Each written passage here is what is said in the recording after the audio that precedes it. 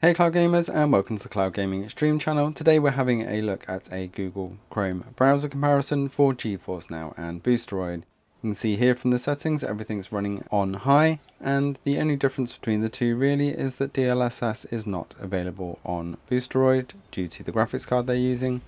But as we're looking at the screens here side by side, we can see quite quickly that Boosteroid is not quite as clear as GeForce Now. Color wise though, Boosteroid does seem to have a bit more contrast between the two.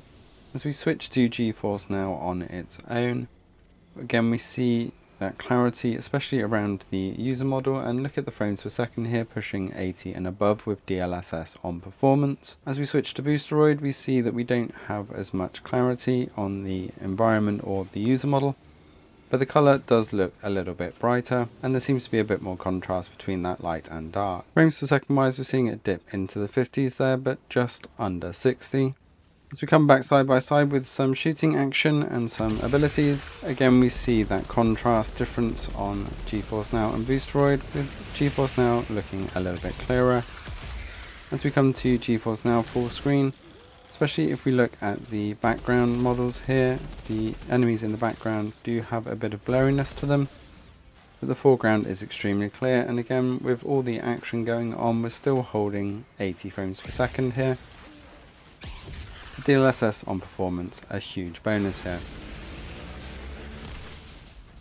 Boosteroid, again we can see in dips now into the 40s with the action occurring.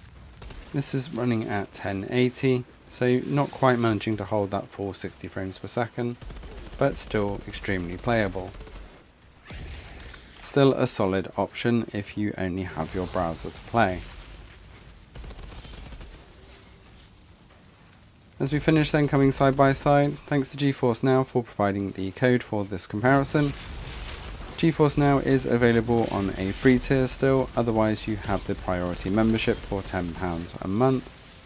Boosteroid does not have a free tier at the moment, but do check out the link in the description below for their Thursday giveaway, which gives you the chance to win Boosteroid for free.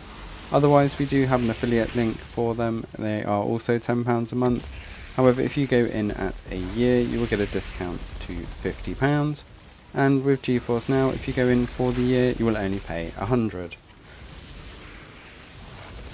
Let us know in the comments below what you think of GeForce Now and Boosteroid in the browser here.